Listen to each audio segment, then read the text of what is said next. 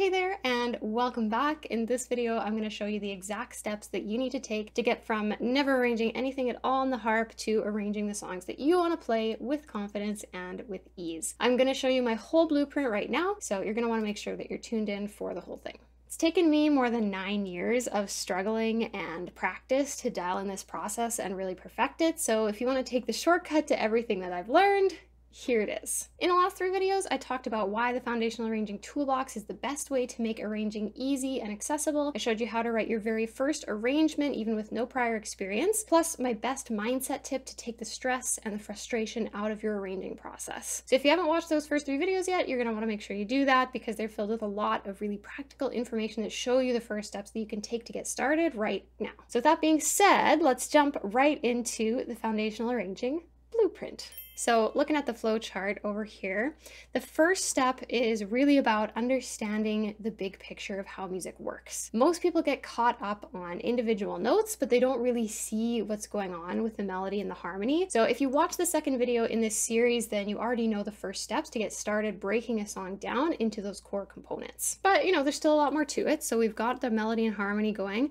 Then we need to understand the power of the triad and how it relates to the bass line and to the melody. And one of my favorite ways to get into that is to learn how to read lead sheets, because it really takes you out of the trap of individual notes and allows you to start recognizing patterns and how they relate to melody and harmony. Then before we go any further, we're going to want to understand the mindset of experimentation and asking what if, so that we don't get stuck as we move on to the next stage. And if you've watched the third video in the series, then you'll know all about how that works. So then it's time to fill up the toolbox. As I've mentioned in previous videos, the foundational arranging toolbox is all about learning different patterns or arranging elements, or what I call tools, whatever you want to call them, that you can draw on really comfortably, like taking tools out of a toolbox when you need them. So I find that the best way to do this is to pick a relatively simple song. Folk music in particular is great for this. And then you try out all your different tools in that song so you get really familiar with them. So as far as tools go, I find that first it's usually best to start off with tools for the left hand, playing around with harmony, learning accompaniment patterns,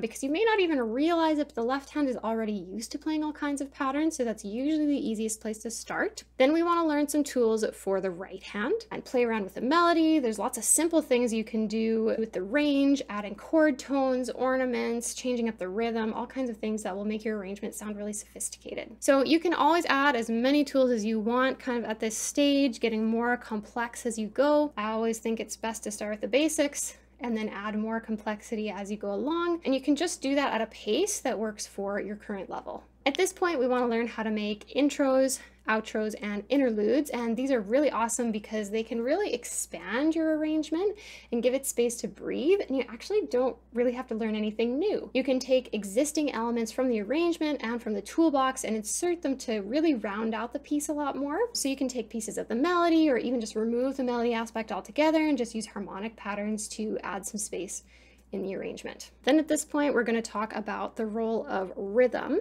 and its role in our writing. So the awesome thing about rhythm is that you can actually combine it with all of the other tools that you've learned so far to multiply the options you have at your disposal. As you kind of go along using this method, what you start to find is that something that I say pretty often is that it's all the same, but it's all different. So it's stuff you already know, it's stuff you're already comfortable with, but you're just modifying it slightly to create something that's new. And so rhythm has a big role in that. Rhythm also plays a role in genre of the music that you're writing, as well as balance between the hands and the intensity of the arrangement, which we're going to talk about right now. So after that, we're going to talk about the pacing of an arrangement. We want to think about how everything is fitting together, because all the tools that we've learned so far either increase or decrease the amount of tension or intensity in the music, and so an effective arrangement will manage that to kind of increase and decrease the intensity, sort of like the narrative of a story. So then at this point, you will have the big picture of how the arranging process works in the context of the song that you've been working on, because my method, the way I teach it, we focus on kind of one song to start with. You can learn as many tools as you want, kind of learn these basic things. And then, you're going to want to move on to other songs, of course. There's going to be lots of songs that you want to play. So I kind of call this section Arranging in the Wild. So it's at this point that it's most relevant to learn how to apply everything that you've done so far to whatever songs you might encounter in the wild. So things like adapting from reference sheet music, adjusting for lever harp, adjusting for pedal harp, adjusting for small harp, everything kind of up to that point I think is quite general across harps. It's mostly kind of adjusting for range, adjusting for accidentals and that kind of thing. And then, you might want to think too about if you want to write for harp and other instruments. So that's just to name a few. Now, all of this and more, a lot more, is covered in my upcoming course, which is called Arranging for Harpists.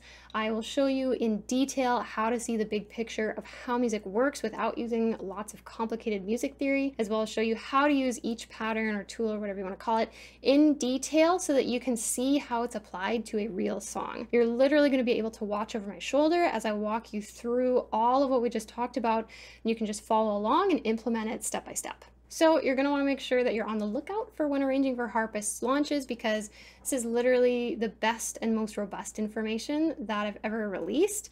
And you can probably tell just from the last few videos that it's way more than I can fit in just a couple of YouTube videos. So if you haven't already, you're going to want to make sure you sign up for the early bird waitlist by clicking the link below this video so that you can be the first to reserve your spot before the course goes live to the public. In the next video, I'm going to share a specific example with you of exactly what it looks like once you're up and running with the Foundational Arranging Toolbox. I'm going to show you a detailed case study of one of my actual students that shows you how fast you can get results once you can see the big picture and have the tools at your disposal to play freely and just express your creative voice. So stay tuned because it's going to be a good one.